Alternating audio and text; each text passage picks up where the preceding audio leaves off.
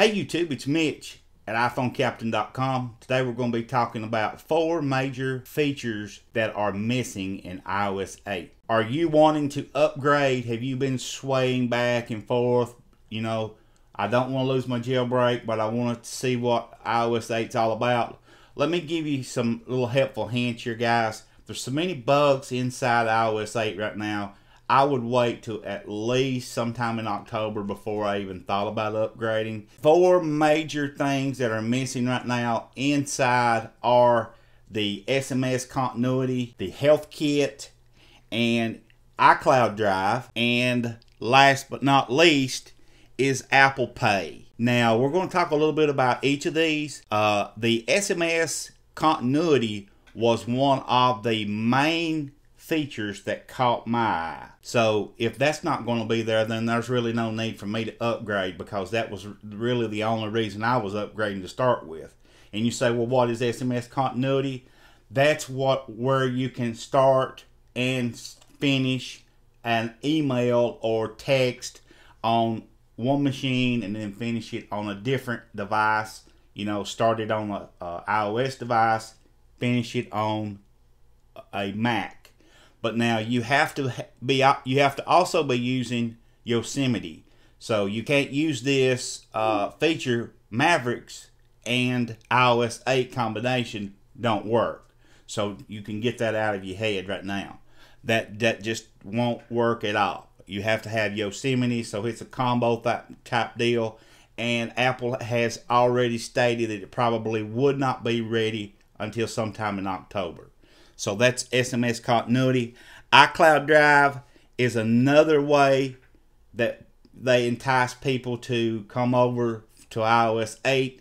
And what iCloud Drive is, it's just another form of storage only in iCloud Drive. If you update to iCloud Drive, you will no longer be able to see or use your documents on your other devices that aren't on iCloud Drive. So I hope that made sense.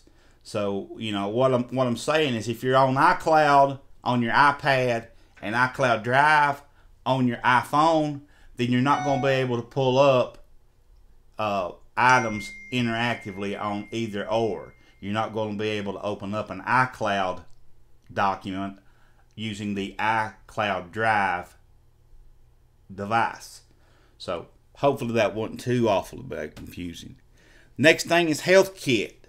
A lot of people out there are wanting to get this rolling. They're wanting to try to improve their health. And Apple has an awesome app included with iOS 8. Different things you can track, your health, blood pressure, your weight, your diet. I mean, anything imaginable, it's right there.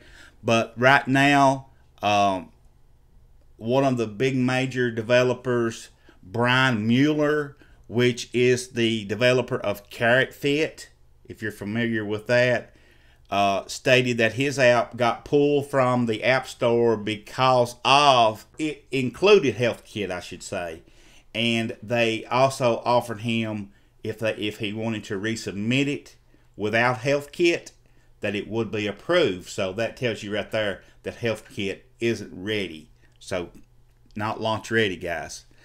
Apple Pay was sort of the last feature to come on board at WWDC in June. Was the conference they had.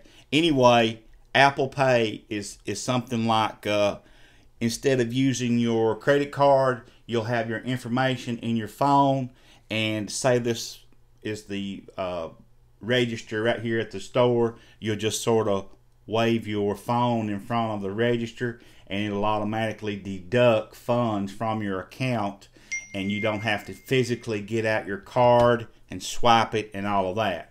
They're saying there's going to be over 220,000 retail stores already on board. Whether or not that's true, I couldn't tell you. That's Apple statistics, by the way.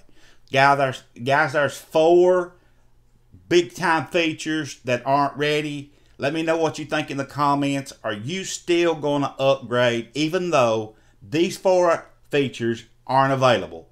Don't forget to thumbs up the video. It really helps me out. Share this and keep coming back, guys.